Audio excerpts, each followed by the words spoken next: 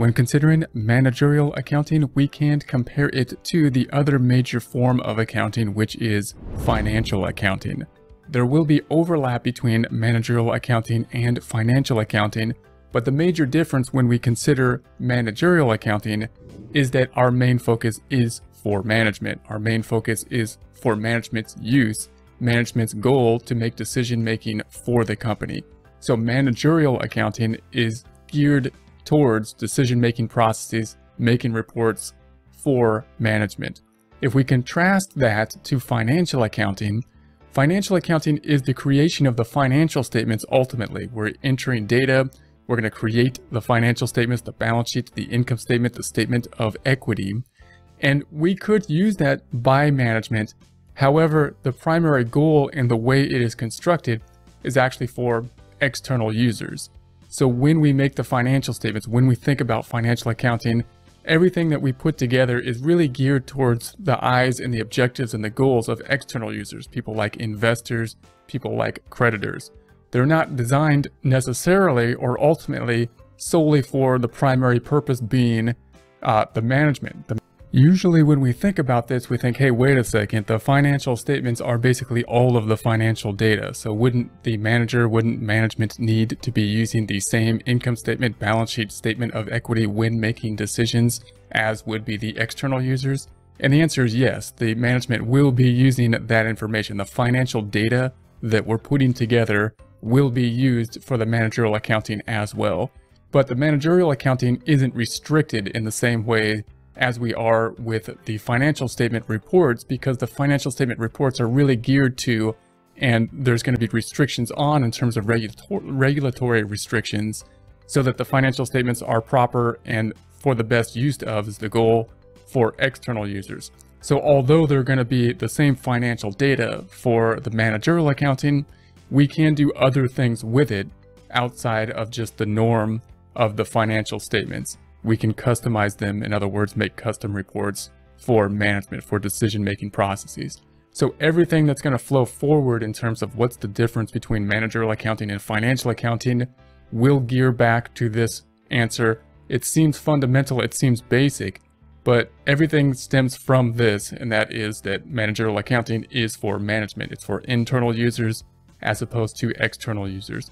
It's for the decision-making processes for that management to make decisions about future decisions, as opposed to external users to make sure that they have the information they know they need, typically for investment decisions or credit type decisions.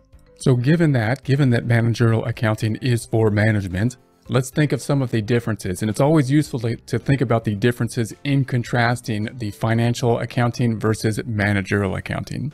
So who are the users for financial accounting and managerial accounting? The users are going to be external for the financial accounting. Managerial accounting are going to be internal.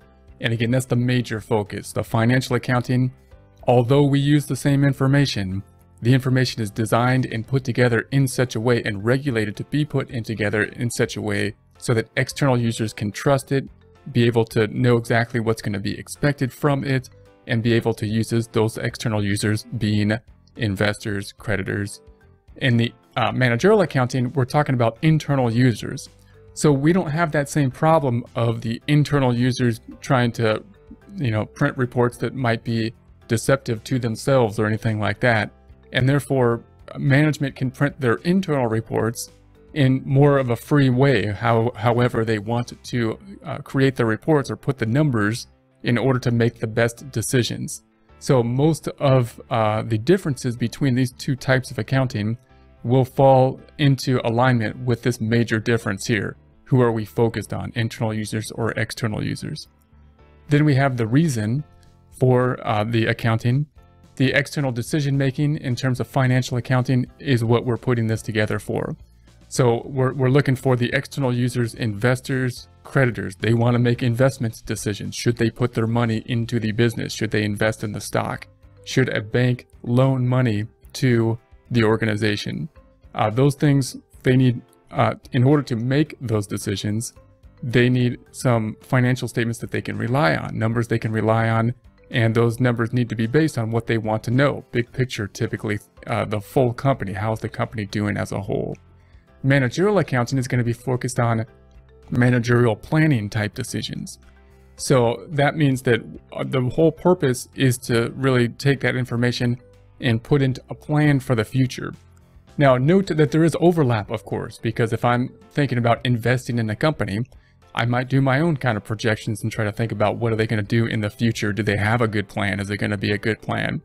However, really the investors are trying to see where a company stands at this point in time.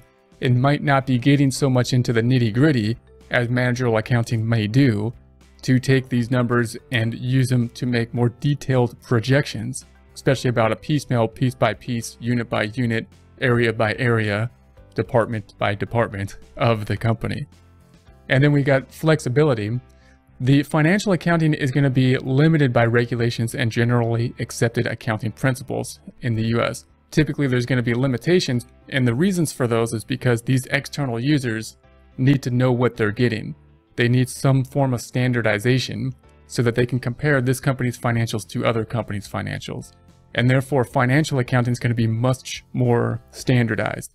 It's got to be in order to build trust with the public. If we're trying to get investments from the public, then we have to be in alignment with standards that the public can expect so that they can read what we're giving to them and be able to compare and contrast what's being given with other companies. So when we think about the financial statements, then we know exactly what to expect for the most part because it's regulated. We have a standardized format, and we have to have that standardized format in order to make these comparisons, in order to make trade and investment and transactions as easy as possible.